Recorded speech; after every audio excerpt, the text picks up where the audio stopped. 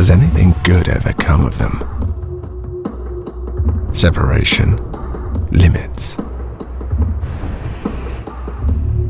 I've seen as many as mankind has been able to create. Invisible borders, human, between men and women, between the thin and the fat,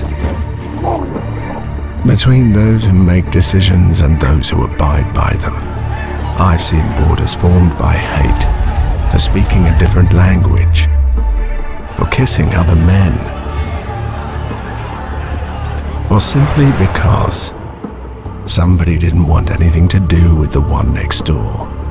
Borders in the name of God, of the law. Borders. On land they can maintain distances, but in the sky they don't exist. Excuse me, I have a job to do.